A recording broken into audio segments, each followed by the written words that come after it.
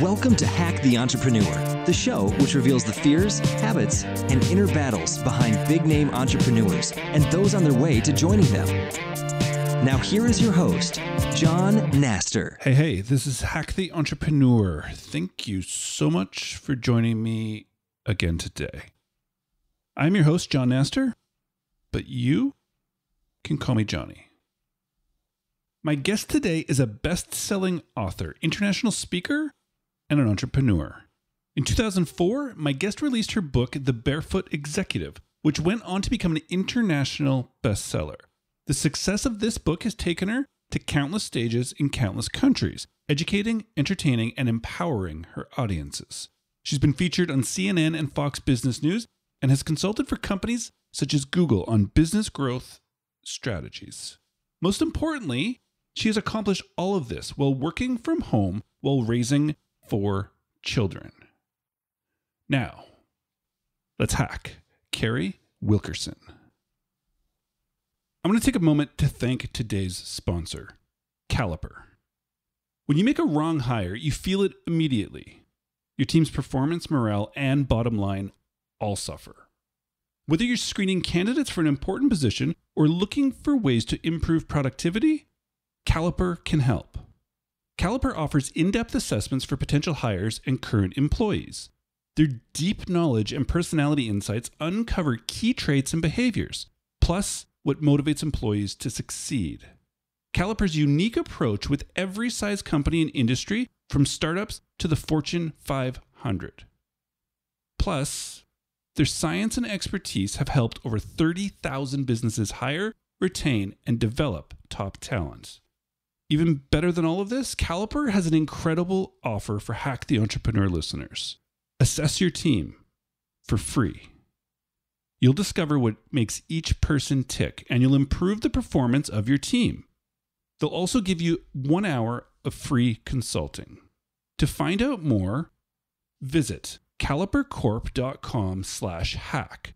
That's calipercorp.com/hack. Get your team assessed for free and grab that 1 hour of consulting right now.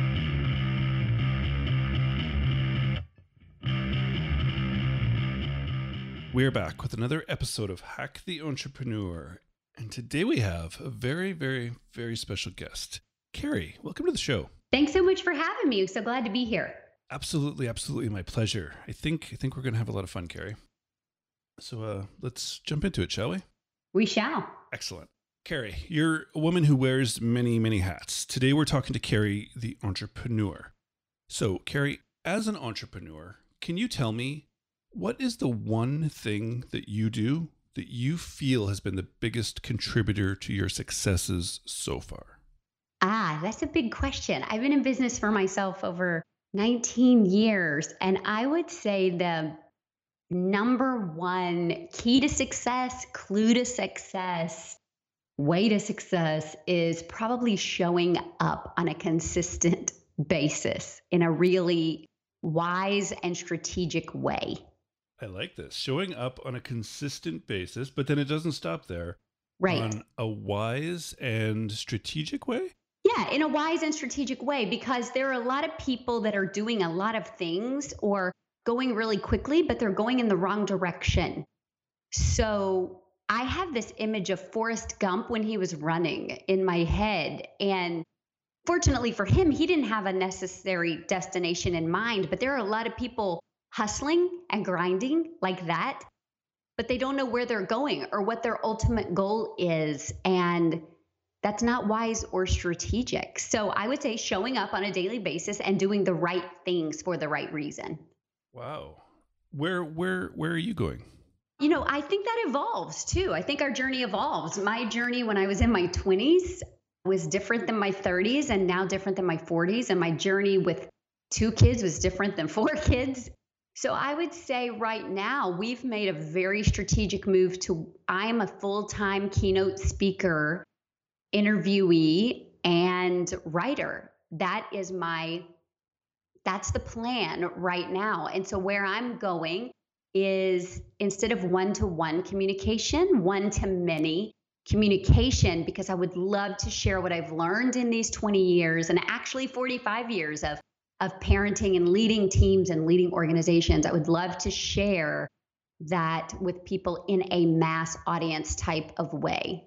I love it. So I love this idea of how your direction evolves and can evolve. And should evolve. And exactly. It's almost absolutely necessary.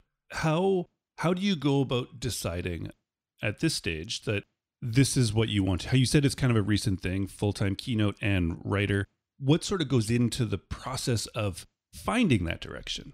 Yeah, I think that every entrepreneur, and that's who we'll address because that's who's listening, but every entrepreneur needs to know what their immediate motives are. And this is why it should evolve, because what was the most important thing to me and my family in my 20s is very different than now. And so my first need was to make a couple of $1,000s a month so I could stay home with the 2 kids I had just adopted. That was my immediate need. John, I didn't have a big idea. I didn't have a burning passion. I didn't have business experience. I just had this need to be with my kids, and that's what drove me. Now, after I made that happen and figured that out, then my why and my need and my direction evolved to where I needed to pay off an extreme amount of debt, but also be present with my kids and shift some of my skill sets in a different way, leverage new technology that was on the scene, because my first business was 98. So by 2002, the internet had already come a long way, and we started working with some virtual business strategies in our service-based business. So I think it evolves based on how your family evolves, how your core values evolve. So to say we're this, let's use politics for a minute. Don't worry, it won't be dangerous. But our politics, things that are important to us in politics are very different at 18 than they are when we're 68, right? And rightfully so, because our lens changes, our view changes, our journey changes. And so if your only goal is just make money, make as much money as possible, make as much money possible as fast as possible, that's not only not scalable or sustainable, that's not really going to hold your attention as you evolve. So I think that's where you follow that direction. So whereas I first just wanted to make a few $1,000s and it didn't matter how, as long as it was legal and I could talk to my parents about it, then then the next thing became what is scalable and sustainable and sellable. That became important to me. And then that was a service business. I went from a sales business to a service business. Then I evolved into consulting, coaching, and content providing business as the Barefoot Executive in August of 2007. And now we're evolving again 10 years later. And that's a long evolve for an entrepreneur. But now we're evolving again into a place where I've been pulled, and that is thought leadership and mass communication. My goal was never be a speaker, be famous, be on stages. That was not a goal, but I've been pulled there because of experience and because of demand. And so that's now, because of the age of my kids and our flexibility, that's now where I'm turning. It's been a natural evolution. And I also had a financial transition plan for that. You don't just wake up and go, oh, hey, I want to be a public speaker. So that's how you have to map things out. Your evolution changes, the seasons of your family. And, just like in politics, things are different to you at different stages and ages of life. Exactly. And I'm happy that you said that just the first need to just make money, as long as it was legal and you could tell your parents about it. Right. Because I think a lot of people, oftentimes they hear someone like at your stage, and it's like, especially when you can start talking about purpose and changing from the stage, like hundreds of people or thousands of people at a time, it's hard when you really just need to make some money. Yeah. But you want to have that drive of purpose, but at the same time, you can't really get there until you just make some money. Well, and here's the thing. What's wrong with our purpose and our passion being paying our bills? Exactly. I think we get too caught up in what we're doing and not caught up enough in who we're doing it for. Very well said. And my 2 kids that I adopted, they needed me. They didn't care if I was making pies or mowing lawns or baking cupcakes or creating websites. They just needed me. And so at that point, they were my driving force. They were my driving passion. I was not about to be entitled and stomp my feet and say, I can't start something until I'm passionate about it. I mean, looking back at that now, that would have been silly to say, I'm going to work my job and be away from them all day, every day until I find something I'm passionate about. We've got to stop that. And the other thing is, action can breed passion. Mark Cuban, I'll paraphrase, but Mark Cuban, the owner of the Mavericks and, one of the founding folks at Yahoo, I believe, said, action and momentum breeds passion. So do something, do it to the best of your ability, and the results will make you passionate about doing more, whether or not you actually love the thing. My publishing company was a desktop publishing company for newsletters, and it's still in business now. I founded it March of 2002, done multiple millions of dollars in newsletters. At one point, we had 1,700 recurring clients per month that we were serving across the United States using dial-up internet, if you can believe. And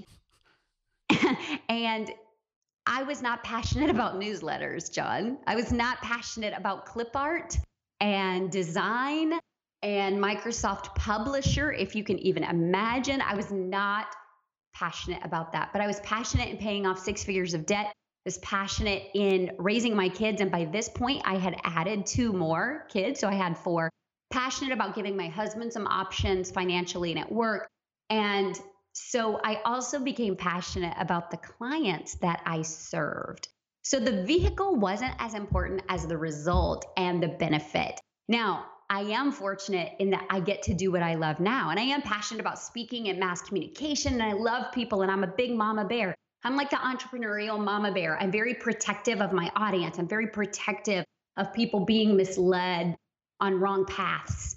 But this is a 20-year journey. This is not an overnight success story. This is not something I woke up and decided, oh, I'm going to be a leader of masses and I'm going to be this big sister in business and I'm going to be protective and wrap my arms around this great tribe. That evolved as a result of me really respecting the work I was doing, respecting the people I was doing it for, and not being entitled in thinking I had to do something I loved every single day.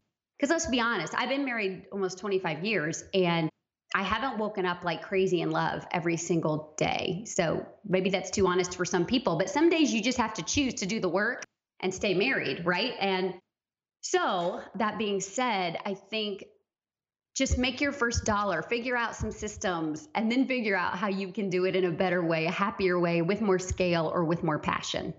I love that analogy for it. That's a great analogy. It's a hard analogy because I know a lot of people have divorced, and I'm not condemning divorce at all. I'm really not. My marriage is my marriage, which is not anybody else's marriage. But I'm saying on those days that I woke up and looked over and sometimes went, what in the heck was I thinking? And that's just reality, right? You have to choose to do the work. You have to choose to find the positive. You have to choose to focus on, okay, I'm doing this for these kids and for our life. And there was a redeeming in there. Let's find some positive, and your business has to be the same way. Could we extend that out even further to sometimes, you can start a business for reasons and those reasons change to you or to what you want to accomplish. And that business might not be the one. And some people, I think, it's like they forget sort of like the value of a sunk cost and they just want to keep putting time, energy, and effort into it. And no matter what happened, no matter how good that business did, they would never be happy with it. Right. Sometimes you have to just cut your losses. Sometimes you do. And I think that Seth Godin talks about this. And is it The Dip that he talks about this? Yes. And I think you have to know when to hold them and when to fold them. I'm a Texas girl, so let me quote Kenny Rogers. You have to know when to hold them and when to fold them. However, I think we also have to be wise enough to know if maybe we're just at the 3-yard line and maybe we're just so close we can't see. We're just too close to the goal. Somebody asked me yesterday the most important thing I'd learned in the last year and a half. And nobody's ever asked me that before. And I had to think. And I said, I think what I've learned is that we're closer to our breakthroughs than we believe. And I stand by that even today after I've slept on it. We're closer to our breakthroughs than we believe. However, your breakthrough may be in that you say, I was only pursuing this because so-and-so looked like they loved it and I don't have any skill in it. And there's really not enough of a market for it. And I shouldn't be in this market, period. So I need to It doesn't matter if you've sunk $15, $20, $30,000 in it, whatever. If it's not going to work, it's not going to work. But then I think sometimes you have to look and say, I'm so close. I really am so close. And once I hit that breakthrough, then I can hire somebody to manage it or handle it or, whatever. There has to be a balance. The important thing is, John, we are, as entrepreneurial creatures, first of all, I think you have to realize if you're entrepreneurial or not. And some people listening, I'm sorry if this is you guys, but some of you listening you have the hope of entrepreneurialism, but really you're employee wired. And it's really hard to change from one wiring to the other. And in that case, stick with your job, but maybe do a side hustle or a side thing that can still be fun, but that you don't have all your bills dependent on. But if you're really entrepreneurial wired, like several of us are, you have to know that we have a short attention span, that new projects are like crack to us. And we love the thrill, the excitement, the chase of the new. And so we're very quick to abandon the old, the stale, the aging. How do we know, Carrie, or how does someone know if we're entrepreneurial wired or just fascinated by everything we see around it? Yeah, you have to know how comfortable are you with the risk of being responsible for recreating your paycheck every single day. You have to know, do you have a pattern of giving up time after time after time on your diet, on your health, on your fitness, on relationships, on a new town, you have to know how well you work without supervision. If your whole goal of being an entrepreneur is so that you don't have an alarm clock and you can only work when you want to and you can do what you want without a stupid boss, then really entrepreneur may not be the thing for you because you're going to work more hours than you are for somebody else. And you're going to have to work when you don't feel like it or when somebody hurts your feelings. But I think, John, the point is, as entrepreneurs, we are emotional people. We are sometimes rashly driven. And this is when we have to be very self-aware and we have to say, okay, I cannot make this decision in the middle of a loss. I need to make sure I'm having a win day. I need to, I've told my kids before, I don't care if you quit soccer, but we don't quit after a loss. We finish what we start. And then we quit on a high note. We don't ever quit doing musical theater after a bad audition. We wait until we have a little bit more of a win. We cannot make that an emotional decision. You need to make sure you're well fed. Don't make decisions when you're hungry or hangry. Don't make decisions when someone has hurt your feelings or returned a product or service. Don't make decisions when you're sleep deprived or right after a big time investment of a launch. Make sure you're in a good, healthy time, space, physical energy, and then do the whole pros and cons list. Try to step outside of your emotion when you're making those decisions about, do I quit this? Do I keep this? What are the pros and cons? Am I only wanting to quit this because now I see something shiny that looks better or easier, or I think I have a shortcut? Or is it because I really have given it my all and tried everything?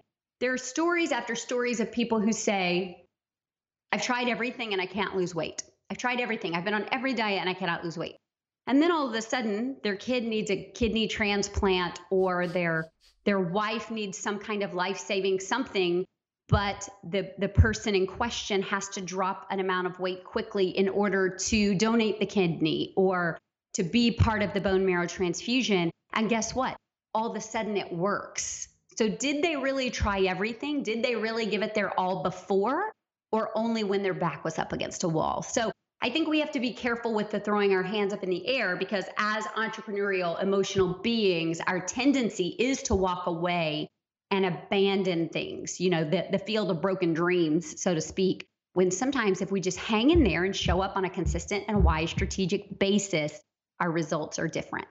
I love it. So this idea of not quitting something or making that sort of dramatic decision on a low note or after your dance recital or something didn't go well. I love how you bring your kids into these stories. Do you think that the way you're teaching your kids will sort of push them to be more entrepreneurial? I think it's made my kids very aware of if they're entrepreneurial or not. And I have two that are and two that are not. And of the two that are not, one of them thinks he is, but it's really because he has rebellion to authority. And so he thinks he should do something for himself. And yet he also knows that he just doesn't want to be very driven at all. So it's helped my kids know, no, I really do like showing up and being told what's on the plan for today. I really do like knowing my check every quarter. I have two adult kids and two who are still at home. The two who are still at home are very risk okay, and they're very entrepreneurial. They're very driven, and I don't see them being traditional employees. I could be wrong, but I don't see it at this point. The older two are very employee driven, and I don't see them owning businesses. Now, I'm not projecting that onto them. I just lead them through, some questions and self-discovery. But I don't know that wiring is something we can change, if that makes sense. Yeah, it is. It really does make sense. And it's interesting to hear, because those lessons that could be part of what defines you as like entrepreneurial wired are also just good lessons for life. Like, right. Don't make these rational decisions. Even if you want to take that path and have the job and be told what you need to do to get that paycheck, still don't make those decisions on when you're hungry or when things have gone bad. So I guess it helps in that way, and it should help sort of throughout life no matter what. Right. Fair enough. Okay, so at the beginning, Carrie, you told me that your one thing is showing up consistently in a wise and strategic way. Now, every business expert talks about this 80-20 rule in business. You're supposed to find that 20% that gives you the 80%, and you're supposed to do what you're good at and delegate the rest. Carrie, can you please tell me something that you are absolutely not good at in your business? The accounting and numbers. That's easy. I'm not good at that, and I don't have the discipline to buckle down and learn it. So I have to outsource that. Do you feel that you learned this early enough, or did you have to make some mistakes to figure this out about yourself? I got into 6 figures of debt. So a little bit too long. A little bit too long. And it was because I was managing my own finances and not paying attention and not being wise about inventory allocation and all the numbers. We don't have classes in business finance unless we get a business degree. And even personal money management, there's not a lot of education that we get on that either unless we're self-learners. So yeah, I got myself in quite a mess. And ironically, I'm married to a man with an accounting degree who's a financial planner. And I had to turn it all over to him. And I had to say, okay, until we can figure this out together, I need you to help me get out of this mess, put this on paper, help deposit it where it goes. Let's pay this off. And I say it was my business. I paid it off. But he had to help me with, we set aside this percentage for taxes. We're setting aside this percentage for expenses and for travel and for inventory replacement and all those things. And then now I've become a student. So I'm a huge fan of Profit First by Mike Michalowicz, a huge fan of the Dave Ramsey method for getting out of debt. I believe you have to be a student. Even if you delegate it, you cannot be held hostage by what you do not know. So I believe in knowing the basics so that number one, I don't get myself back in that position again. And number two, I don't have an expert holding me hostage, extorting, or, me going to jail because they don't know enough. I need to know enough to make some intelligent decisions, but it doesn't mean I have to know the accounting software and I don't have to know how to fill out the form. I just need to know some basics of what's right, what's wrong, and what's helpful. Enough to be dangerous. Enough to be dangerous. So have you implemented or put any sort of process into place to make sure that you don't take control of something again that you shouldn't be in charge of? Well, I think, having a meeting with your shareholders is necessary, chatting about what's going on, what's not going on, where the money is, especially if that's been a danger zone for you before. Annual taxes are always a good time for us to revisit what's working, what's not working, et cetera. But yeah, I think we need to put ego aside and know where our deficits are and where we need help, or maybe just where we're spending too much time. If I can do web design, but it takes me too much time. So I think being aware of that is helpful. That being said, when you're a shoestrap organization, when you're when you're starting out and having to do things yourself, it's helpful to have the basic knowledge of web design instead of saying, I can't do this until I have enough capital to XYZ. There are too many helpful YouTube videos and tutorials and user-friendly softwares for us to be held hostage about really anything right now. And sometimes we have to suck it up, get over being a martyr, and just handle it ourselves until we can afford help. Exactly. All right, Carrie, this has been an absolute blast. I want to wrap up on one final question for you, if I can. Okay. It's this idea I'm working with calling the entrepreneurial gap, which from talking to hundreds and hundreds of entrepreneurs now, it seems to be this gap that we sometimes live in as entrepreneurs, meaning that no matter what we accomplish or achieve, we always put our own personal success into the future. Meaning in 1 month when you hit that revenue metric that you want, or in 6 months when you stand on that stage that you've been shooting for. We both know that seconds before you hit that, you're going to set 5 or 10 bigger ones into the future, which I agree we kind of need to push forward, but we also end up in this gap that's like kind of walking towards the horizon that no matter how far you walk, the further away it always gets. So I would love it right now, Carrie. You've been through a lot. You've been at this game a long time. But if you could stop right now, turn around and look behind you, sort of the highs, the lows, the wins, and the losses, and tell me how you feel about this whole journey until today.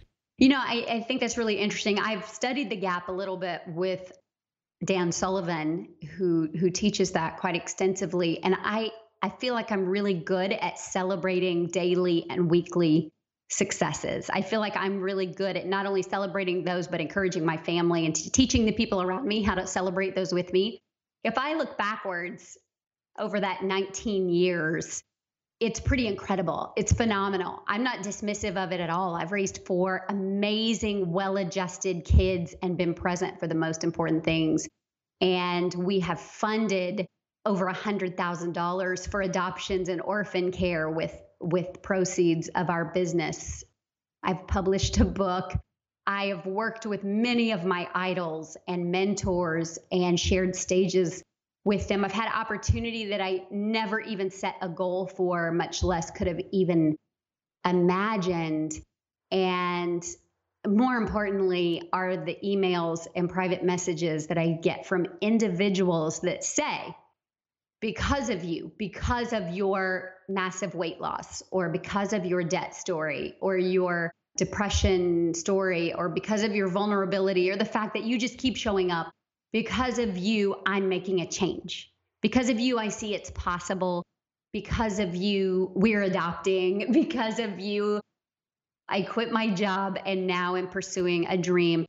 I can celebrate all that, and I can say that it's bigger than me.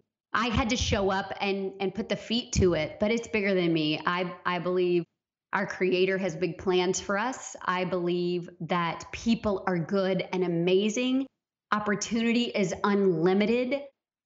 And that if we show up in a wise and strategic way and keep doing the work and improving us, we cannot change the world unless we change us first. And so I think it was Gandhi that said, be the change you want to see in the world.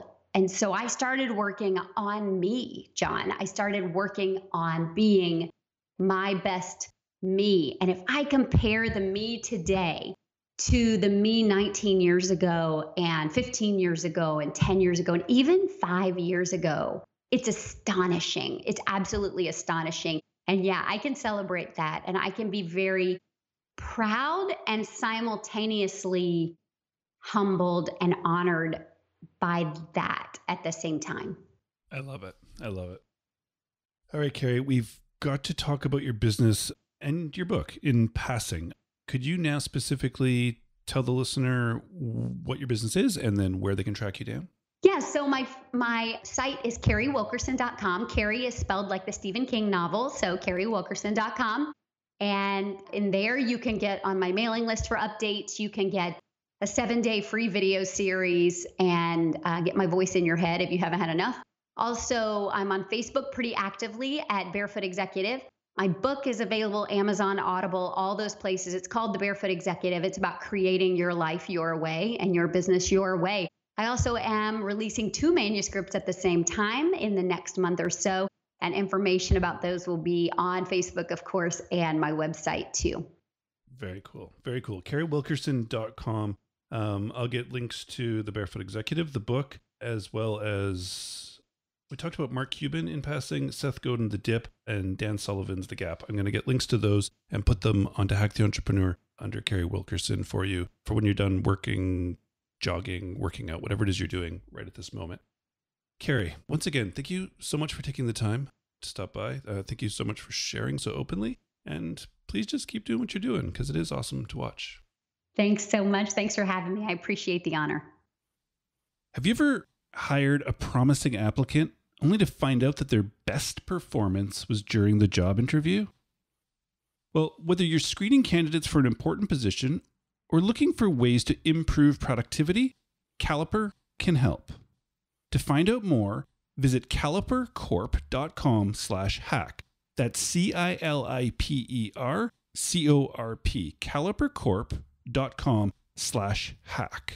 Maybe now is the point in the show where I should concede to the fact that I'm really lucky to get to talk to brilliant people like Brock on a daily basis. And then I get to share it with you. It's amazing for me to get to ask the questions that I know you want and that I want to know the answer to from these smart people like Brock. And it's intriguing, it's exciting, it's engaging to be part of the conversation. But I also love this part of the show. The part where I get to go back and I get to listen. I get to listen like you listen. So I did that. I went back through the conversation with Brock and I listened. And then I went back again and I listened again. That second time back through the conversation, listening to it as you get to, as a third party, there was one thing that Brock had said to me, and somehow I had missed it the first two times. But this time it was so very, very clear. It was that one thing that Brock said. Did you get it? Did you hear it? Let's do it. Let's find the hack. Just make your first dollar, figure out some systems, and then figure out how you can do it in a better way, a happier way, with more scale or with more passion. And that's the hack. Carrie. So short, so to the point, and so very, very well said.